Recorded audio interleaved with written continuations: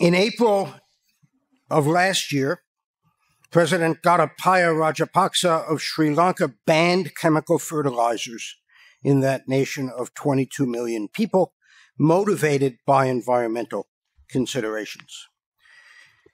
And there are some sobering lessons to be learned from what ensued. In particular, it took less than a year for that ill-considered action to crash the Sri Lankan economy, ultimately leading to starvation, riots, and a change of government.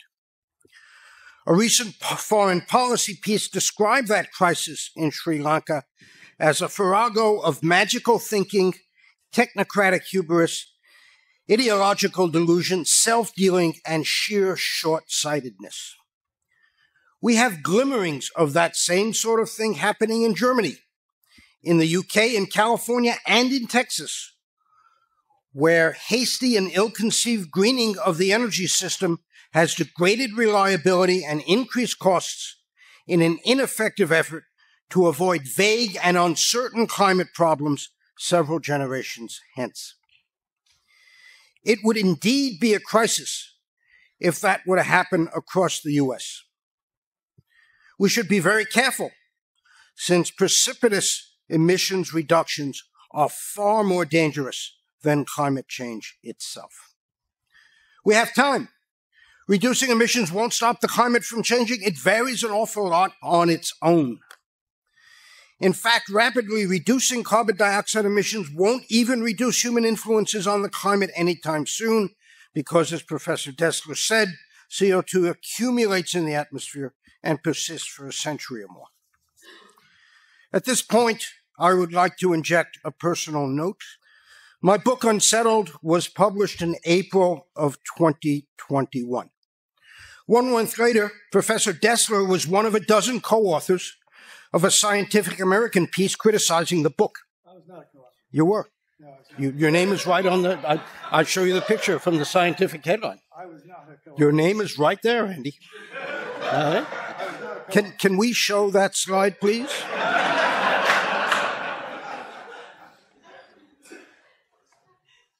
Inexplicably, there it is, right there. And I see your name right there, right? Yeah? Okay.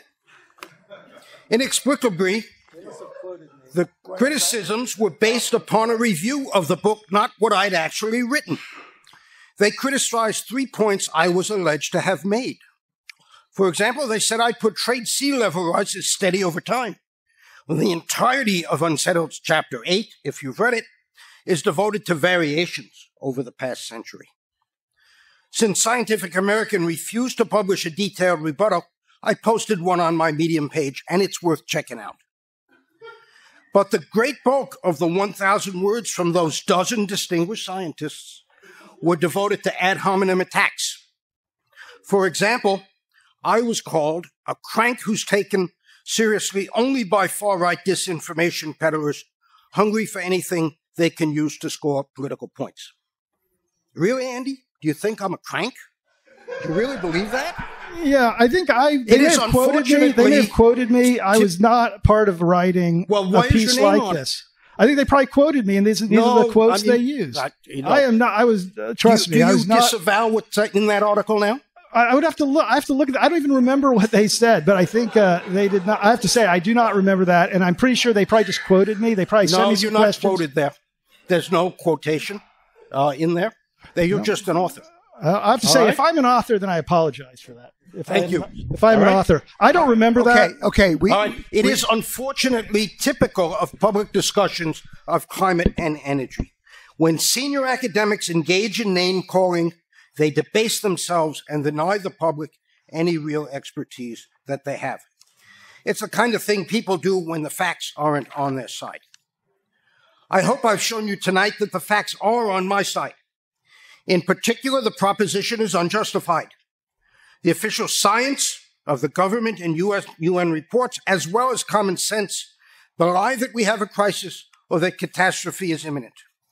We clearly have time to think through any large-scale changes in our energy systems. The proposition is also immoral. All who advocate for rapid decarbonization somehow fail to mention how to alleviate the world's energy poverty without fossil fuels. And the proposition exaggerates the climate threat, which depresses young people. Finally, the proposition is a techno-economic fantasy. It would take the energy system rapidly in an unnatural direction. That would degrade the quality of energy services, as we've already seen in California, in Texas, the UK, and Germany.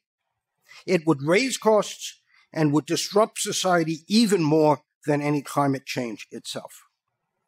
Each of these 3 points, unjustified, immoral, and fantastical, would warrant rejection of the proposal. Taken together, they warrant a resounding rejection. Thank you.